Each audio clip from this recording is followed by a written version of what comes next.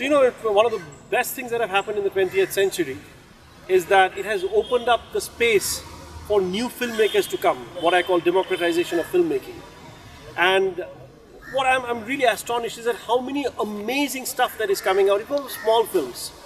Every time I go to a film festival, the first thing I check out is how extensive and how beautiful or how great their short film section is. If you have a story to tell, if you have something that you have an urge to express, do so. Today the technology is cheap that you can do it. You could not do it maybe 20 years ago.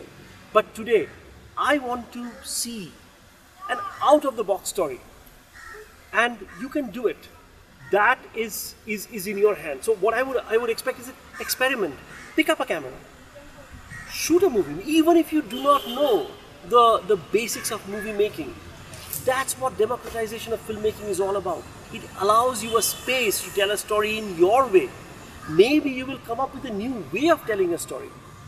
And trust me, there are thousands of people waiting to see new stories, new techniques, new ways of seeing what they have seen many, many times. And I will come back for this festival.